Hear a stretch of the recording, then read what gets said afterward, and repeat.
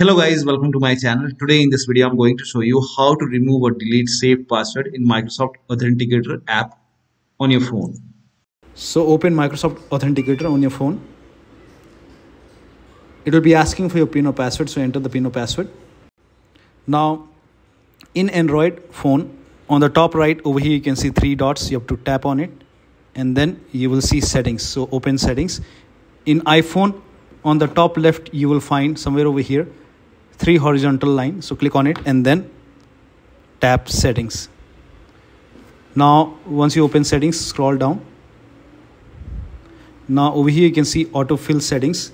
Now just below autofill settings you can see sync account, so tap on it, and in my case it is not synced.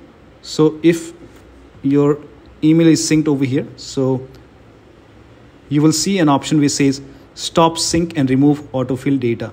So tap on it and then click on stop syncing. So this is how you can remove or delete the saved password in Microsoft Authenticator. So that'll be all. Thank you so much for your time, and please like this video and subscribe to my channel.